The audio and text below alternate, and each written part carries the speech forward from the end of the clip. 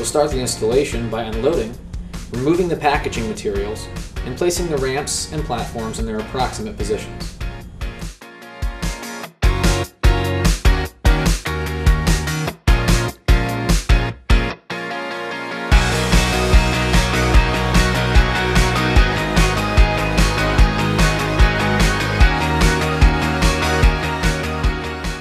Start with the components upside down. This is necessary to install the brackets that connect ramp sections one to another, as well as brackets required to attach the handrails later.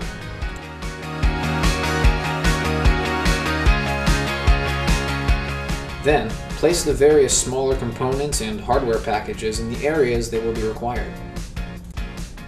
Assemble the ramp sections first. Start with the upper end of the system and work your way to the final ramp section. The end brackets attached with one bolt installed in the innermost of the two threaded inserts, not the outer. Wherever two ramps are joined, use a pair of large brackets. Do not tighten at this time. Align the ends of both ramps, place the brackets into the slot in both side rails, and then secure with 4 bolts and washers per side. Complete the placement of all brackets needed before moving to the next step. In most cases, the top of the ramp is supported by a platform or an existing porch or landing.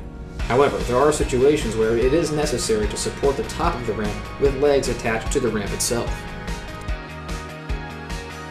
In this case, a pair of top support brackets are used. These brackets come in pairs and have 2 mounting holes. Pre-assemble the leg brackets and bolts as you did on the previous brackets.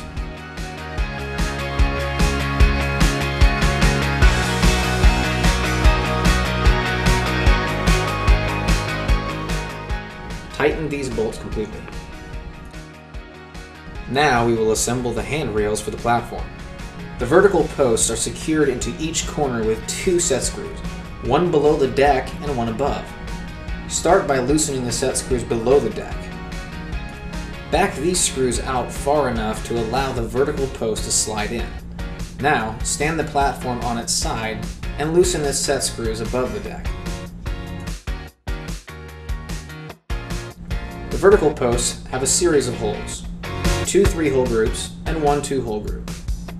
The 2-hole group end goes into the corner of the platform. Position the end of the post about a 1/4 inch inside the corner pocket. Tighten the set screw below the deck to secure the vertical post.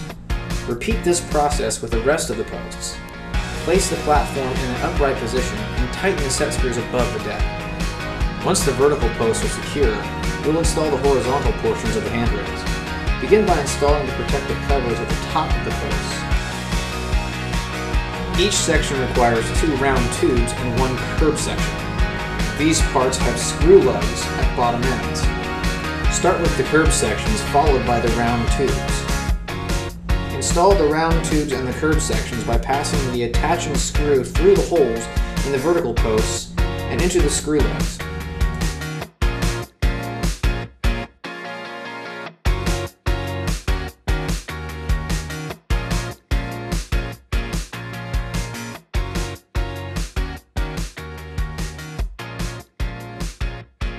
Get all of the screws started before final tightening. Do not over-tighten.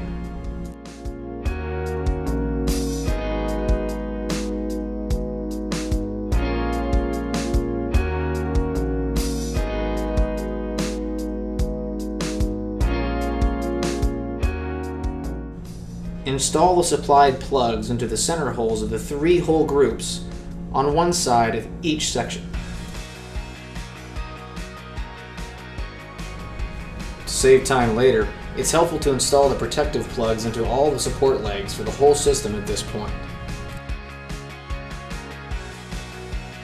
There are 2 set screws on each outside corner of the platform.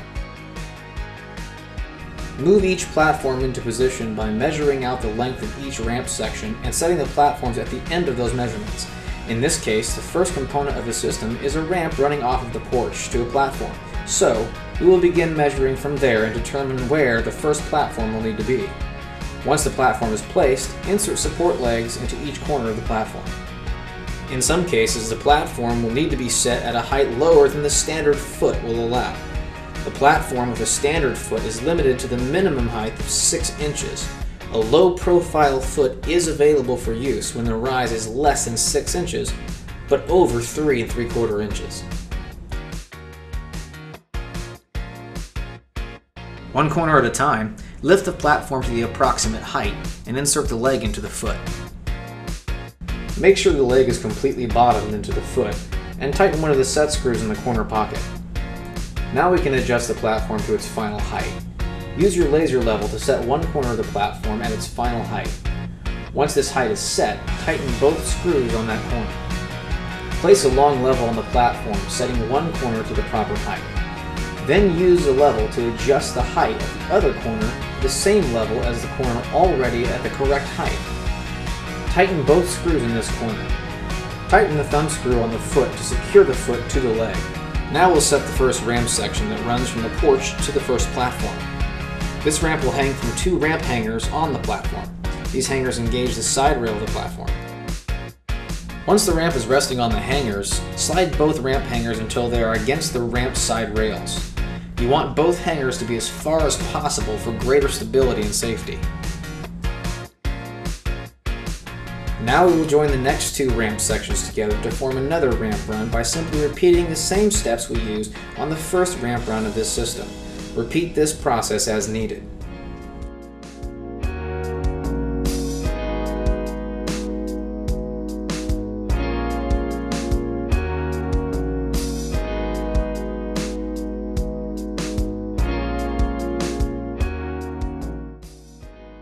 The next platform in this system is a turn-back platform. In this case, we will join a 5x4 platform with another 5x4 platform. This will create a 5x8 turn-back platform. We start just like the previous platform, loosening the inner set screws, installing the vertical posts, installing the protective caps and plugs, installing the curbs and handrail sections. We do this on both platforms before we join the platforms together.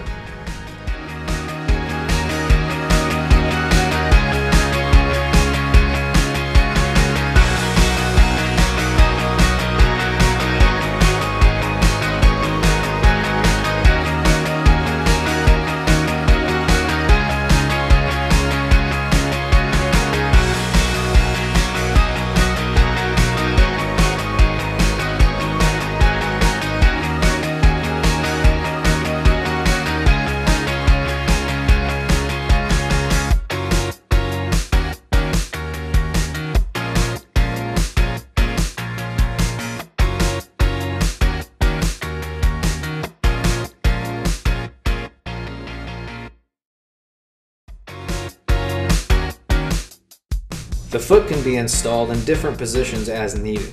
This allows the platform to be positioned against a wall if required.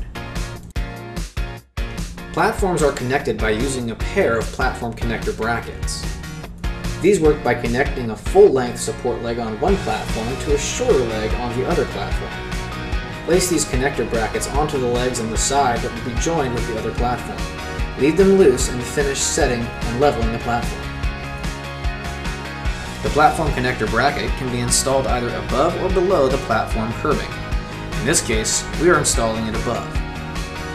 Now assemble the other platform that will make up the turn-back platform. In this case, we will only put support legs in one end of the platform. The other end will be supported by the first platform.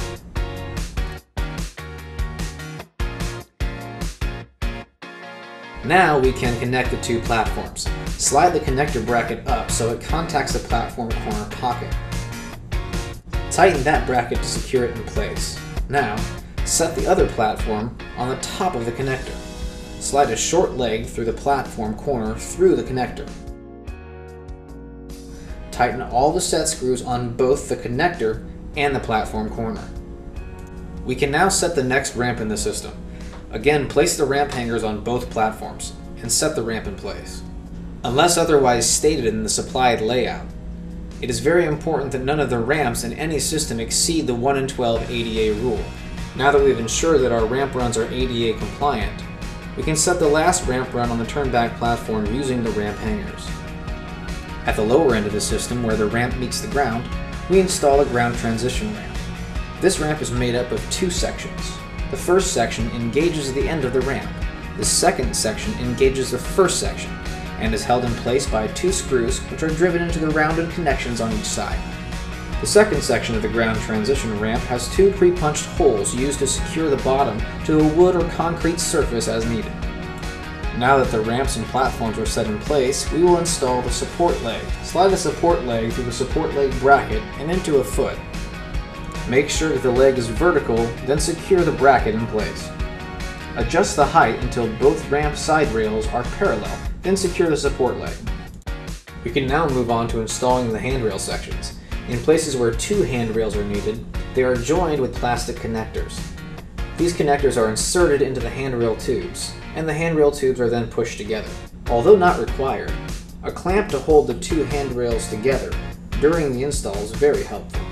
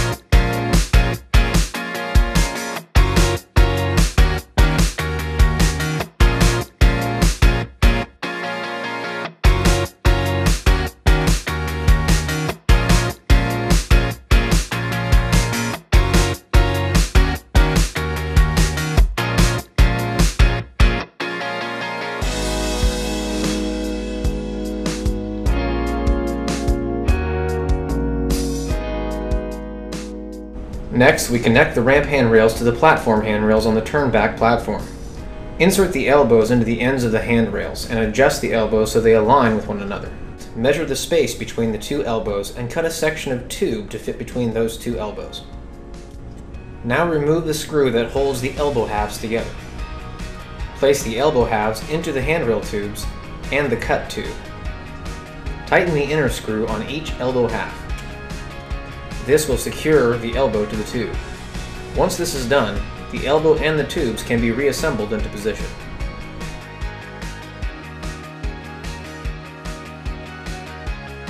Loops are used to finish the end of any handrail section not connected by closure kits or corner kits. Slide both joiners into the handrail tubes, with the set screw on the joiner facing down. Slide the loop over the joiners, secure by tightening the set screw in each joiner. Another style of loop has swaged ends and does not require joiners. Slide the loop into the handrail. Use a rubber mallet to be sure the loop is fully seated. Secure with two self-tapping screws from below. Install protective caps on all exposed ramp side rails. Glue is supplied for this. The last task is to install two hold-down clips on the end of every ramp that connects to a platform. This is an important safety requirement and prevents the ramp from being lifted off the hanger brackets. Use the supplied self-tapping screws to clamp these clips in place. Upon the completion of your ramp installation, make sure that all cardboard boxes, plastic bags, and other debris are collected and placed in your truck or trailer. The use of any of the end user's trash or recycling receptacles is strictly prohibited. Bring all trash and debris with you. Once the area is completely free of all trash, debris, and tools, bring back the paperwork to the end user and alert them that the ramp is installed. If available, the end user should test the ramp before you leave to ensure that they will not face any unexpected challenges. Once the ramp has passed the end user's test run, obtain the proper signatures of acceptance from the end user and thank them for their time and participation.